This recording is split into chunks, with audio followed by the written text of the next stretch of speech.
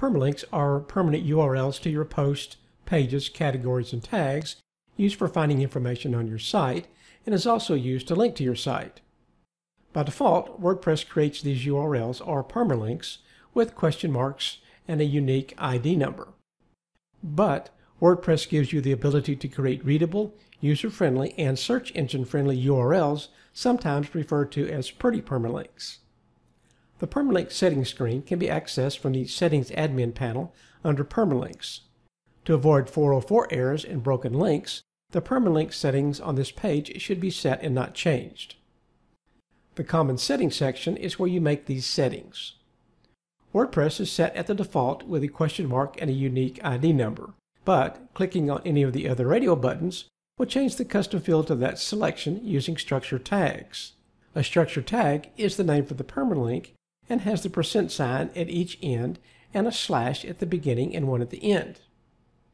You can choose from one of the common structures, or you can enter a custom structure by using one of or a combination of the structure tags. There are 11 structure tags that can be used to customize permalinks in the custom structure field. One of the more common permalink structure is post name, which uses the slug. A slug is the word or words you use to describe a page, post, category, or tag. This is usually taken from the title of that page, post, category, or tag, and appears in all lowercase with dashes between words. The post name structure is nice because of its simplicity and it's easy to read. Select one of the settings and click the Save Changes button. The changes have been made when you see the yellow success banner at the top of the screen. Categories and tags are an important part of a site. They help group relevant information together and make it easier to find.